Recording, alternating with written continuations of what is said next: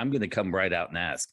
You are one of my favorite Ring of Honor guys. You come in as the mass exodus happens.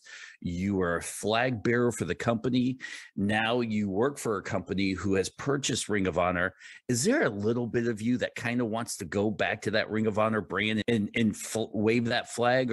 Or are you done? You moved on. You're happy. You're glad they're part of there. And if they ask you to go down, you'll do it. But you moved on from the Ring of Honor thing.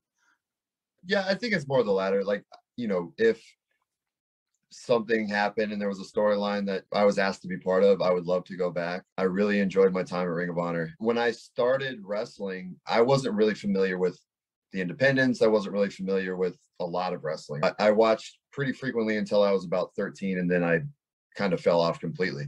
It was kind of when I was in my almost mid-20s when Punk was doing the Straight Edge Society stuff that kind of brought me back in. And then from there, I started to watch Ring of Honor. And then when I started wrestling, then I really started watching New Japan and Ring of Honor and stuff like that. And it was Ring of Honor that really made me a wrestling fan again, because, how could you not be? It's some of the greatest wrestling to ever exist, the early 2000s Ring of Honor stuff. So to be part of Ring of Honor, I felt like that was, most guys cut their teeth in Ring of Honor and then they went on to do great things. So, hopefully that is also going to be my trajectory. Fingers crossed. Yeah, I would like to go back if I was needed. I had a couple shots at the world title that I didn't really get to clutch up by outside interference. I think that maybe that's kind of left off the bucket list